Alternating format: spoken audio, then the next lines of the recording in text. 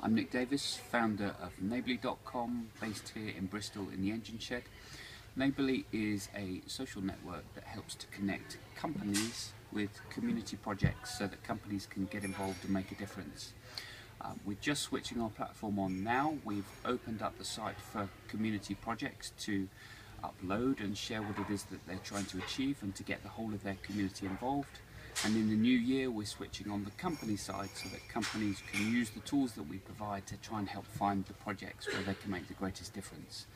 We've got a lot of traction in the Bristol and Bath area already from projects, and we're very keen to talk to companies who would like to explore how this could be made to work for them. Regional businesses that perhaps already feel that there's a little bit more that they could do and that they would like to get more involved.